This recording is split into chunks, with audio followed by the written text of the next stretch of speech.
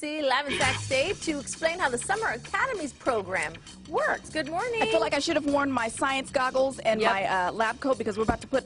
Okay, you ready to hit switches? Here we go. Oh, there we go. Oh, yeah. Little robotics action. Yeah. Let you know you me love that. ride. Okay, this is so cool.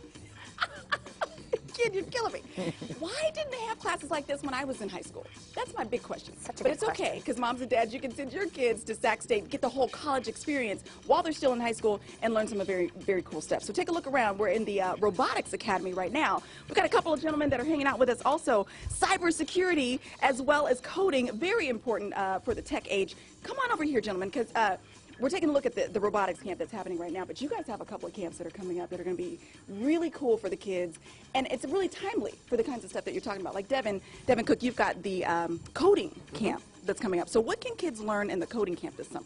Well, we basically spend about a week, and we teach students how to program using a programming language developed here at Sac State called Flowgorithm, which lets them do stuff with flowcharts. And so we teach them how to use flowcharts, programming concepts, and then from there we go to actual real code.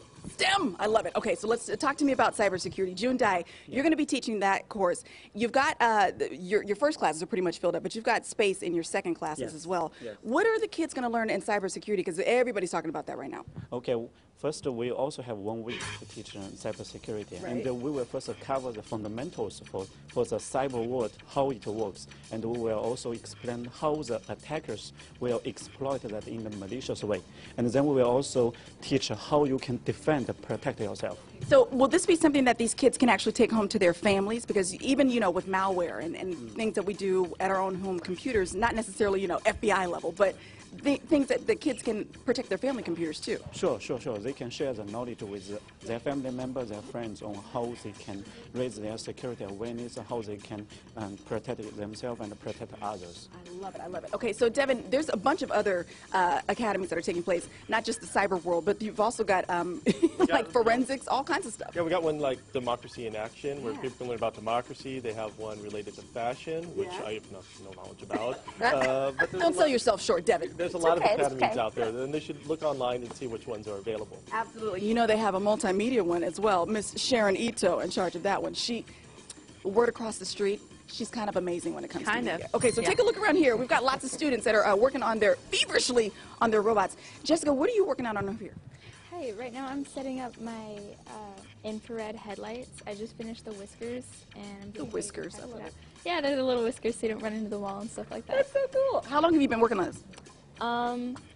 About 3 or 4 days. Okay. Plus working at home on my free time, just because it's really fun. I like it.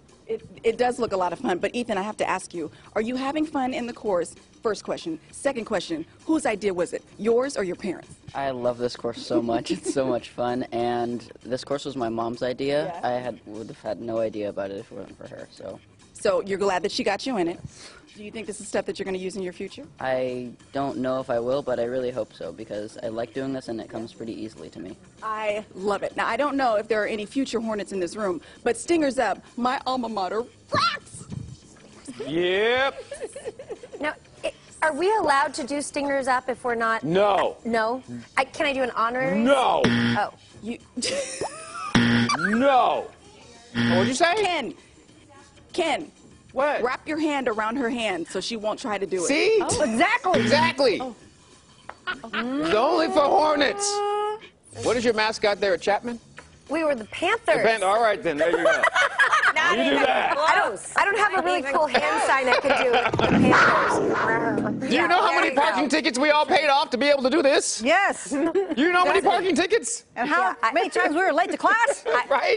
Just so we can do this. I understand. See, I just wanted to support. I wanted to support all of the singers. We appreciate that. You can always do the V for Victory for USC. There you always. go. And you're closer to them, too. Yeah, you're Southern California. See, You scared her.